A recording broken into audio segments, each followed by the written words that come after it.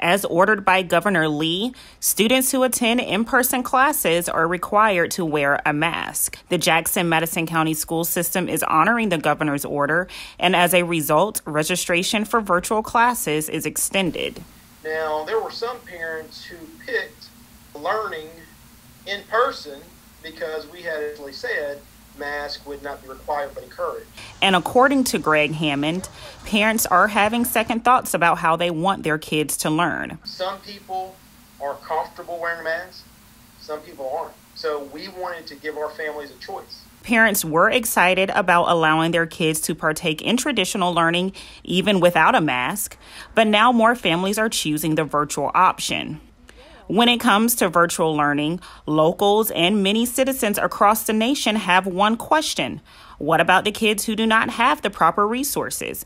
In Madison County, leaders are working hard to make amends.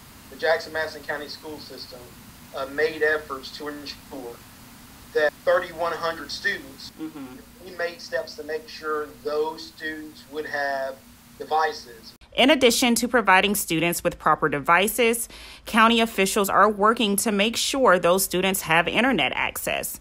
As registration was extended for families who want virtual learning, county leaders are prepared to provide more learning equipment for those who need it. So, our goal is to have more than the initial number of students that are saying they need devices. As I continued to speak with Greg Hammond, I found out that after extending the registration for virtual learning, the number of students who want to stay home is 7,000.